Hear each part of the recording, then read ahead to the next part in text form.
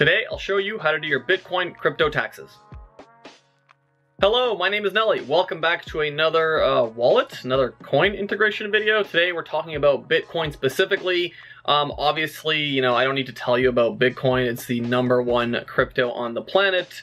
And this will really depend on where you are getting or where you are storing your Bitcoin. So we'll talk about a few different options and how to import your Bitcoin data. So without further ado, let's jump into it. So first step, as always, log into your Koinly account. And if you don't have one, no worries, you can make one completely free. And now this is where it gets interesting. So depending on what you're using, your Bitcoin information might come along with that, with those CSV files or with that API. So, if you're using, let's say, Coinbase, then you're typing in the Coinbase API, which I've made videos on, then your Bitcoin data will be imported. Or alternatively, if you have a CSV file that has all your deposits, withdrawals, trades, and stuff like that, your Bitcoin information will also be in there, so you don't have to worry about it. But hypothetically, if you were, just wanting to import your Bitcoin data from a certain wallet, how would you do it? Well, the first step would be to go into Add Wallet. And for today's example, I'm going to use the Atomic Wallet, which I've also made videos on. So you can do one of two things. You can type in Atomic Wallet, click on it, and then click Setup Auto Sync. And here it'll specifically tell you for Bitcoin, Bitcoin Cash, Dogecoin, Dash, Litecoin, etc. You need to find the XPub, YPub, and ZPub keys, which are usually located in the settings area. So just to show you what that would look like. So you would go into your Atomic Wallet. You would head over into the settings area. My camera is a little bit in the way, no worries. So in the settings area, you would go into private keys. Here you would enter your password, and then you would find your public key right here. So copy this, obviously not with the public key, just copy. Okay, well, I'm just gonna copy it. Go here, click connect exchange, and then we're gonna go and click on Bitcoin.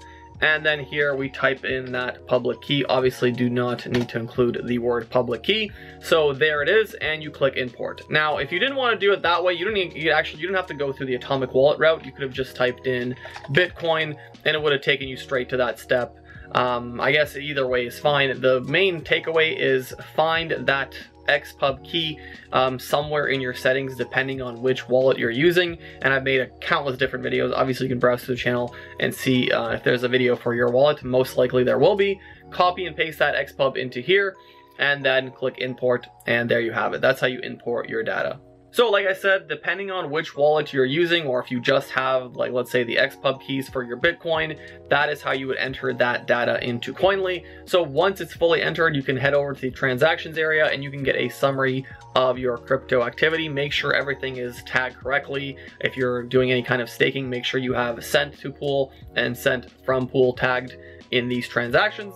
And once you're happy with that area, you can head on down into tax reports. And here you get a fantastic summary of all your activity throughout the year. So your capital gains, your costs and expenses, anything else you kind of need to know to see where your crypto taxes are going to end up. And once you're happy with everything you see here, scroll down and select a tax report appropriate for your needs. And as you can see on the screen before you, we have plenty of different tax reports. So for the US, we have the IRS Schedule D, Form 8949. You can also export TurboTax both online and desktop versions. We have reports for UK, Sweden, Norway, France, Switzerland, Australia, and then lastly, Canada, Germany, and other countries. We have the complete tax report, which, keep in mind, is a document you can print off and give directly to an accountant, and they can combine it with your other tax documentation.